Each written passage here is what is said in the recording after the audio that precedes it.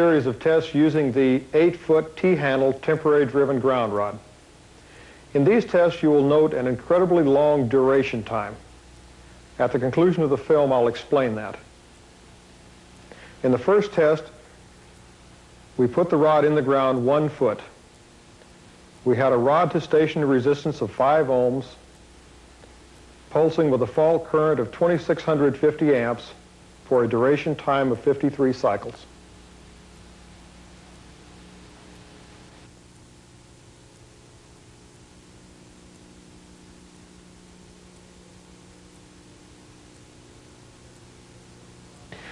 In the second test, we again put the rod in the ground 1 foot with a rod to station resistance of 26.5 ohms, pulsing with a fault current of 4630 amps for a duration time of 123 cycles. Bear in mind that these tests were done in central Missouri in the dead of winter.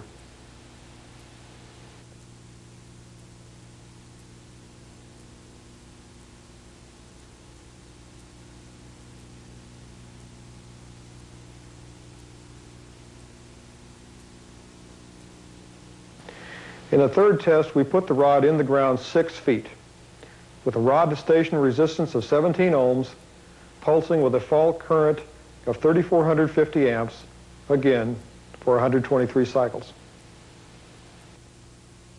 There's ignition, and we have liftoff.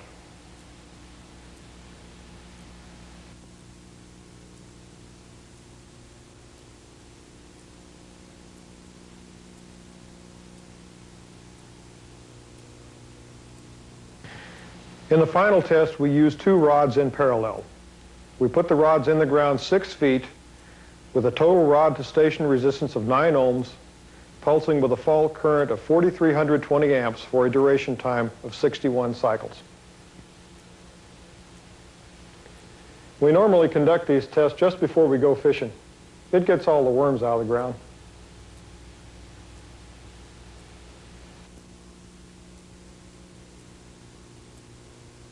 Now let me explain something about those long duration times that you saw in the ground rod test. By using a long duration time coupled with a low fault current, we were able to simulate what would actually occur with a much higher fault current and a much shorter duration time.